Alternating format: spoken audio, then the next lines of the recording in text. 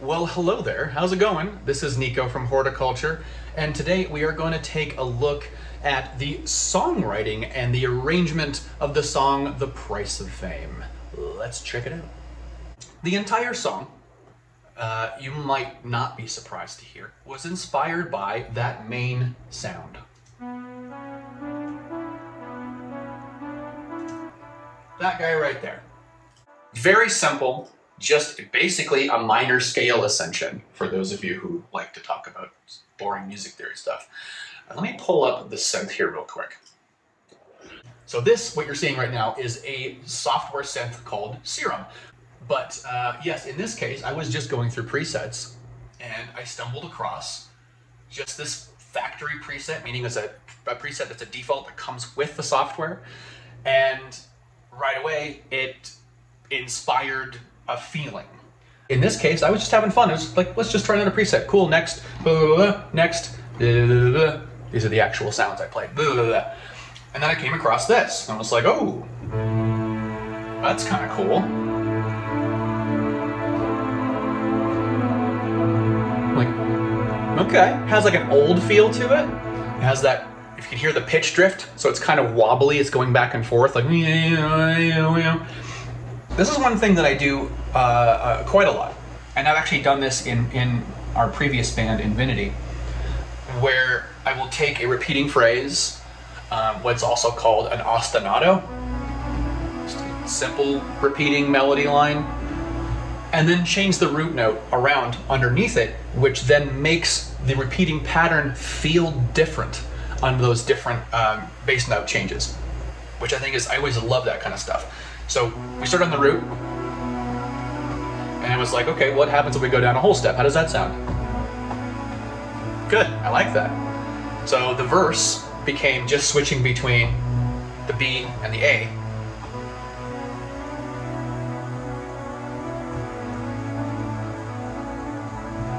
Like that.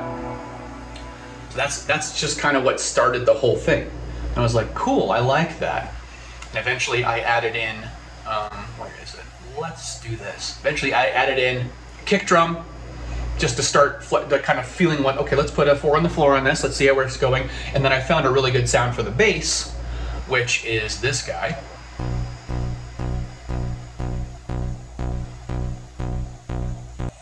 It has, like, I think in the final version we have a little bit more of a delay on it, so it's da-da, da-da, da-da. Almost sounds like it's a double note, but it's just a single note with a little bit of delay on it. I was like, okay, I like that, playing with these two things. So we had that, and then eventually just that and the kick drum. And I put that bass, of course, on the upbeats. It's like, this is cool. Give it some movement. And it's like, okay, well, where do we go from here? So far, this is all I have. Where do we, where do we go with this? And naturally, as I said, the first thing that I want to do is start changing the root note so we can develop it into some sort of chord pattern. And like I said, we started with the B, then went down to the A. So then it became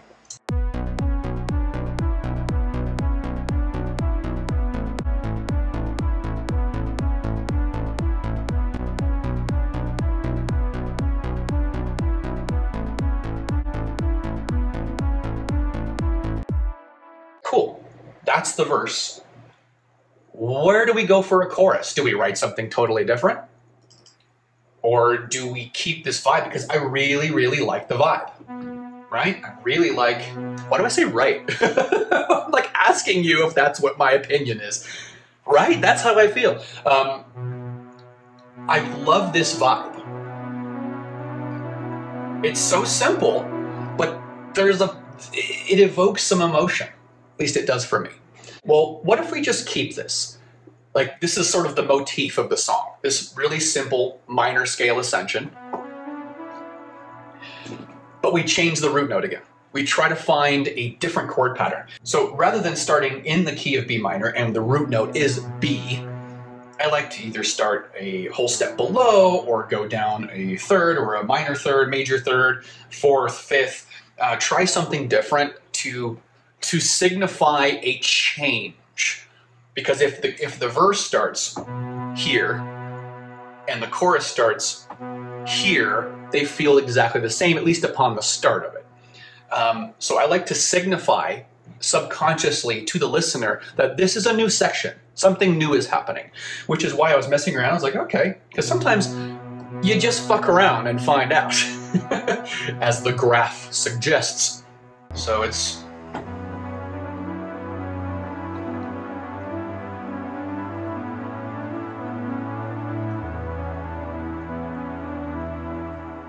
And once I had that, I was like, okay, that I like the vibe of that. We're keeping that ostinato going, but we're changing the root note in the chorus. And now it has this building feeling.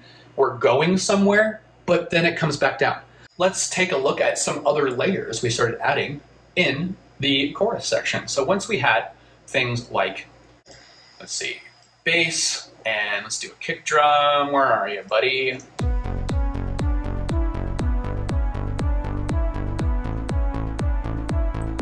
I also ended up adding this higher layer. So there's two different layers of bass, by the way. Let's take a look at this. Let's pull that up.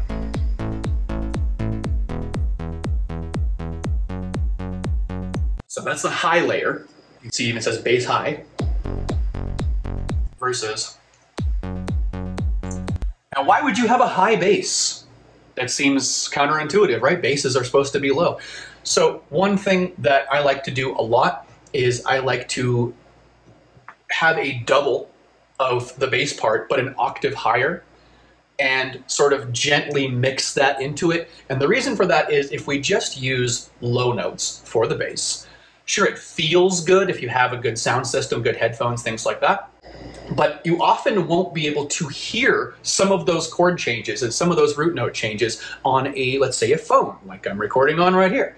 You won't be able to hear some of those notes. And to double them with the octave higher, while you still have the low notes to bring out the low end, having that extra octave really helps to audibly bring out what the key change is, or what the note is, or what the chord change is. I think that helps out quite a lot, especially on small devices. So I do that quite a bit. There's also a third layer of bass. I have a sub bass. So let's take a listen to what Mr. Subby Bassy does.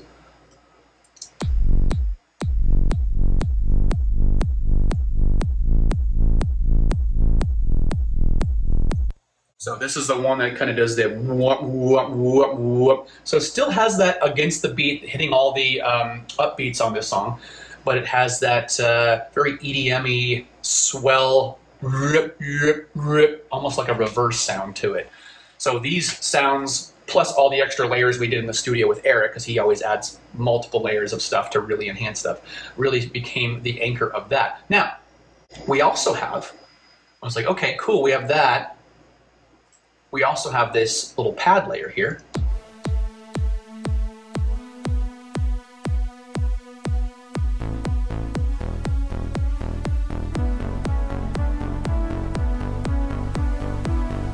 We'll make it loud.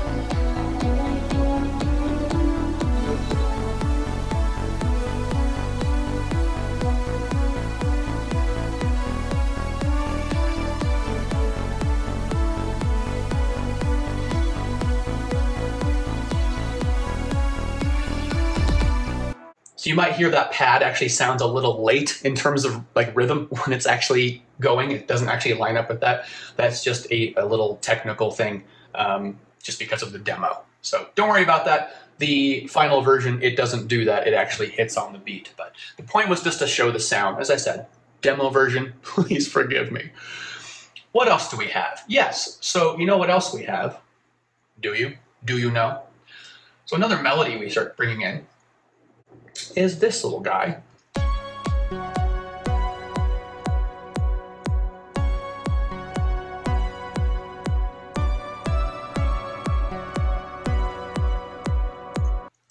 Love that sound. Sort of crystal, almost fantasy sort of sound. And again, I like to generally build things up in layers even before I've arranged the song, in terms of like, it goes from here to here to here to here, and here's how it gradually builds up, and these layers are not here, but they come in later. Often I'll start with a big vertical stack of, here's all of the layers that I eventually want to add, and then I will duplicate it a lot, and then start to take things out and add things in where I want them to come in and over time. And that's getting in a little bit into the arrangement, and I want to talk about that, but just in a second. But then we wanted something faster, at least I did, to really add more physical and rhythmic movement, and that brings us to this guy.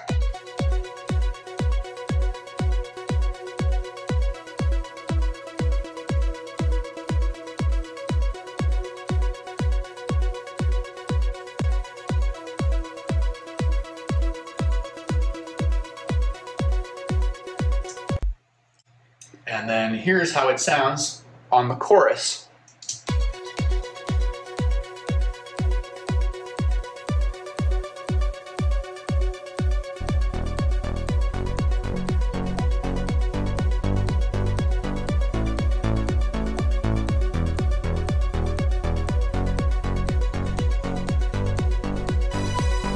That's way too loud now.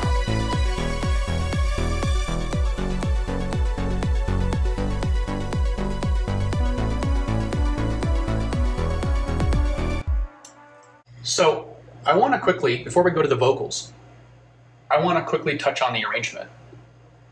And once I had this little melody thing that we've already messed around with, da, da, da, da, I wanted to build it because I really liked how it sounded very quietly with just the little bass sound against it without a kick drum. Just dun, dun, dun, dun, dun, dun, dun, dun, dun, dun, dun, dun.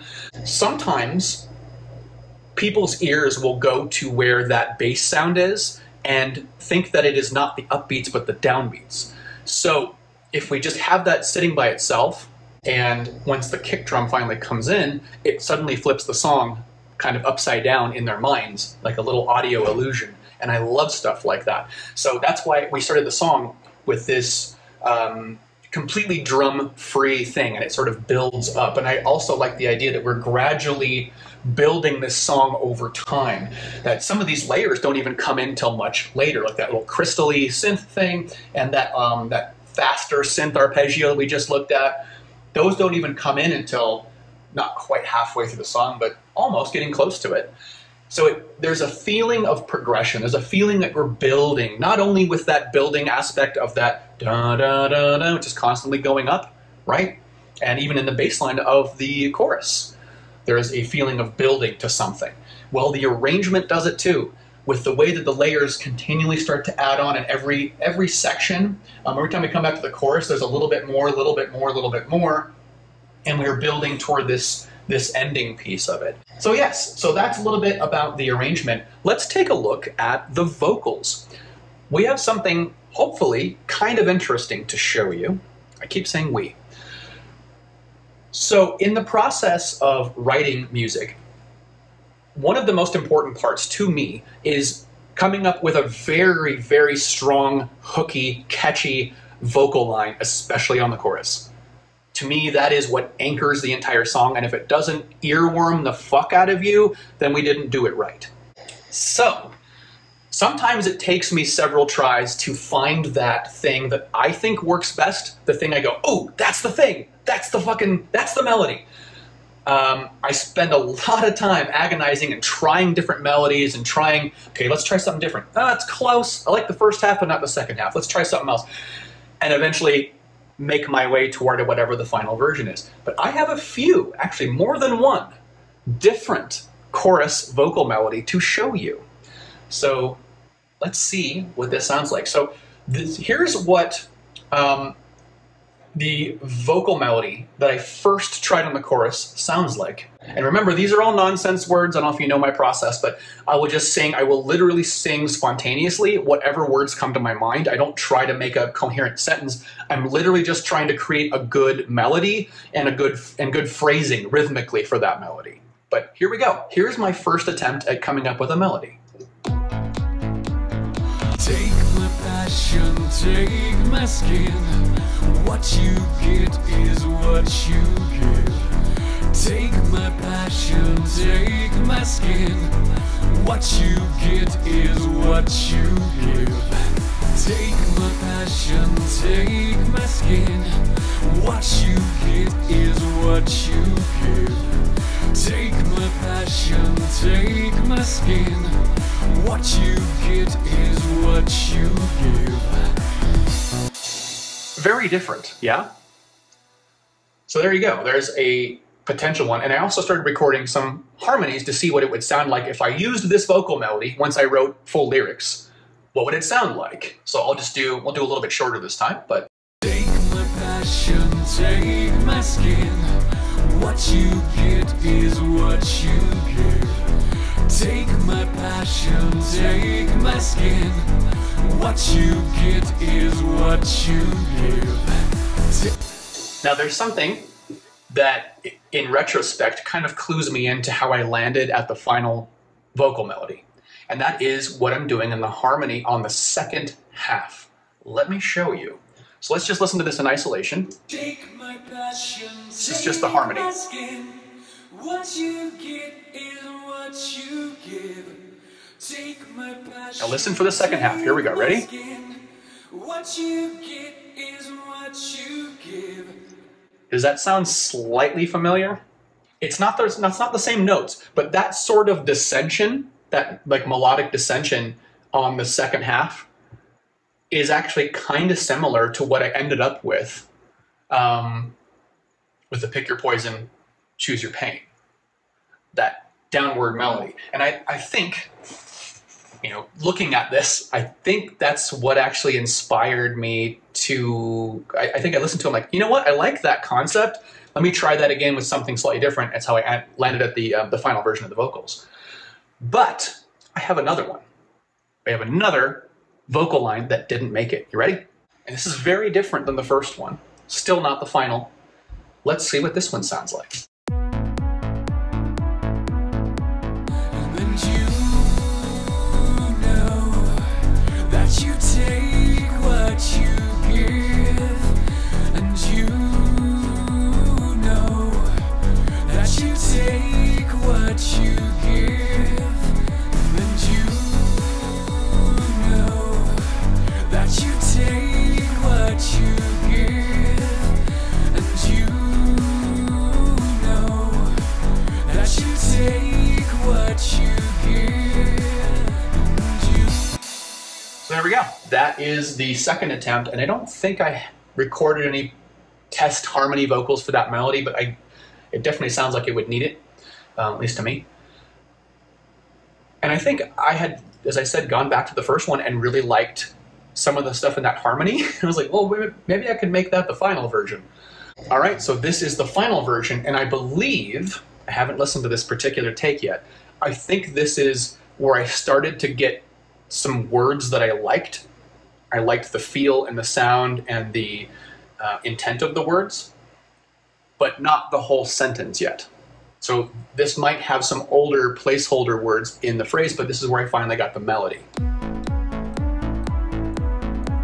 It's the price of fame, never getting what you give. It's the price of fame, never getting what you give. It's the price of fame, never getting what you give. It's the price of fame, never getting what you give. But there you go. So we have some of that, and then once we finally got Mr. Sven to sing on the song, I just, I had to initially think about, well, shit, Sven said he would, help us out and sing on a song. How do we do that? What parts does Sven sing? What parts do I sing? What part does Eric sing? Oh God. Oh my God. Ah! But then I kind of realized, you hear on that version of the final melody, at least, that I'm just repeating myself. It's the price of fame, I liked the doubling. I already had the double effect going before Sven was even on it. So I was intent on, I was going to sing it, but that double would have been either like affected or quieter, like an echo, or maybe Eric would just do the echoes, but that was always going to be there. And because of that, I was like, wow, this chorus lends itself very naturally to having two different singers, and especially if they can kind of do that sort of echo each other. You know, one person, the price of fame, of fame. I'm trying to do a Sven impression. Pick your poison, choose your pain. It's the price of fame, of fame. Pick your poison, choose your pain. With that AB thing, I think you may disagree, but I thought it worked out really well, surprisingly, that it wasn't even written to be that way at the beginning, at least for two singers. You know, and then of course we put him on multiple things because he kept volunteering to sing. He's like, I'll sing more than that if you want. I'm like, cool. Would you mind doing a whole verse? He's like, yeah, that'd be great. He's like, I'd still be up for other stuff. I'm like, oh, okay, how about we'll go back and forth at the end, and how about you take the lead on the bridge section? And then he even volunteered, which I thought this was lovely. He even volunteered those little harmony double lines that are on the third verse. So I sing the main on the third verse, but he doubles happiness. That was his own idea. He came up with those. He's like, hey, I gave you some extra stuff. If you want to use it, don't use it. It's entirely up to you. See what you think.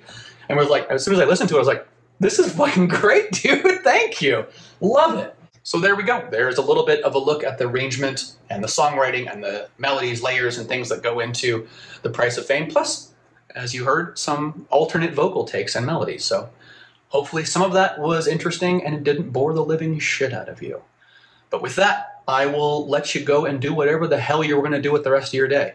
And I have stuff to do as well. So thanks for watching, and I'll talk to you next time. See ya.